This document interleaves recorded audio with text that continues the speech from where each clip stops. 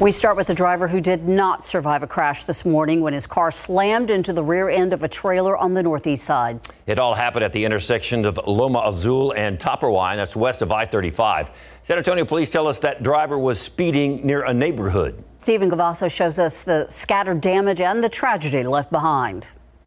We got a sedan that's driving westbound on Topperwine, high rate of speed, and we've got a tractor trailer that's pulling out of a private drive. And the outcome was deadly. San Antonio police and other emergency crews arrived here to the intersection of Loma Azul and Topperwine early Friday morning. Police tell us the driver of the sedan had to be extracted from the car after he crashed into the rear end of the trailer, which was carrying two vehicles. The driver of that trailer did his very best to get those vehicles off and render aid to the driver of the sedan. Crews were able to get him out, but he was rushed to BAMC, but died on the way. Topperwine remained blocked for several hours. It's taken two wreckers to wedge that vehicle out of the trailer right behind me. This is here on Topperwine, where there is still scattered debris following that deadly crash from this morning.